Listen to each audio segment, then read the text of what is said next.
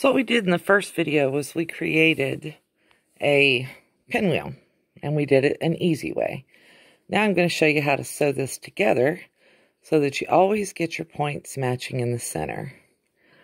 Now what I've done is I've taken my top two pieces of my pinwheel after I laid it out, and I have butted those two seams up together. They call it nesting, but apparently that's not a term I'm supposed to use. It's alright, we'll deal with it.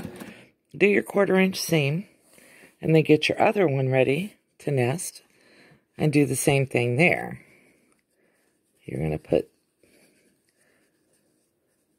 it so that your seams go opposite directions. And since I always press to the dark, I like for my seams to go towards my dark. Then you're going to put that in there and sew it. And you'll notice that I haven't trimmed these.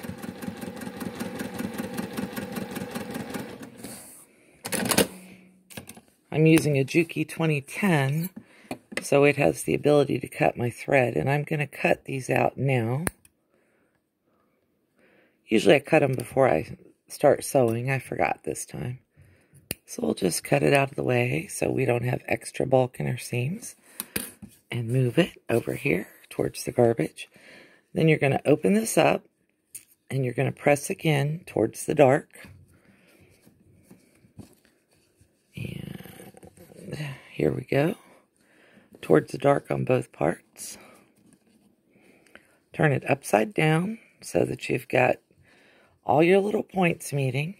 And can you see that nest right there? How everything's nested together, lined up nice and straight and pretty. We're going to do a 1/4 inch seam.